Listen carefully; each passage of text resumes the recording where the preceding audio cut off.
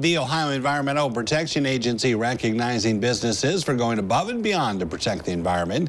They handed out their encouraging Environmental Excellence Awards to 48 businesses and organizations statewide. Some local recipients include Lima's Procter & Gamble plant for their goal of having zero waste to landfills and recycling 9,000 tons of plastic, cardboard, and other materials. Ottawa's Whirlpool plant recycled 445 tons of cardboard last year and had a 95% landfill diversion rate.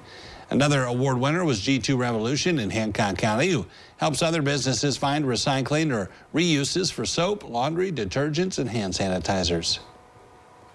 For the Ohio EPA to have a program that recognizes the recipients like this, it's really like a positive reinforcement for both green businesses and the Ohio EPA, right? Because, you know, you guys set this standard, you allow businesses and other entities to be recognized, and it encourages us to want to meet that standard. Other E3 winners included Cooper Farms, Cooked Meats in Van Wert, and Whirlpool's Findlay plant for their efforts to promote environmental stewardship.